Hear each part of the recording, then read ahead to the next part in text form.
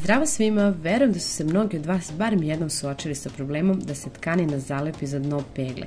Znam i da je poprilično teško skinuti te fleke i da se daljim peglanjem one samo povećavaju, a i uništava se garderoba na taj način. Ja sam jako srećna što sa vama danas mogu da podelim ovaj fenomenalan trik koji funkcioniše besprekorno. Treba će vam jedna tableta za pranje sudova i ukoliko ona ima ovaj najlon preko, potrebno je da ga skinete, a peglu uključite na najjaču temperaturu.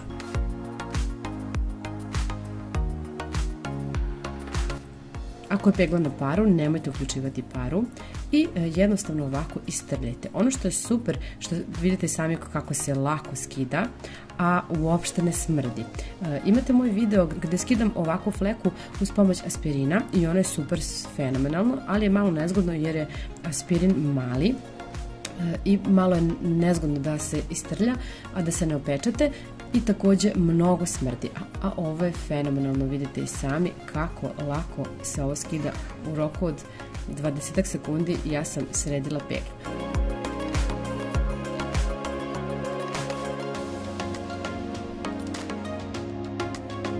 Na kraju samo ovako obrišite sve, pogledajte, malo je ostalo na papirnom ubrusu, sve je otpalo dole.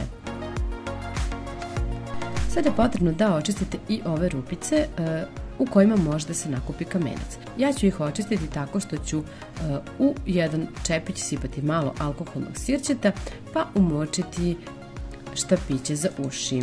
Potrebno je samo ovako malo da pretrljate svaku rupicu i da skinete kamenac i prljavštinu koja je ostala od zalepljene tkanine.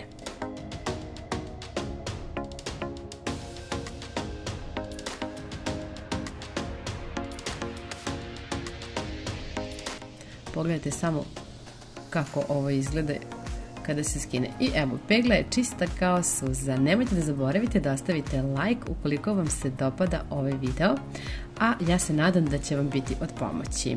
Puno vas pozdravljam, ćao!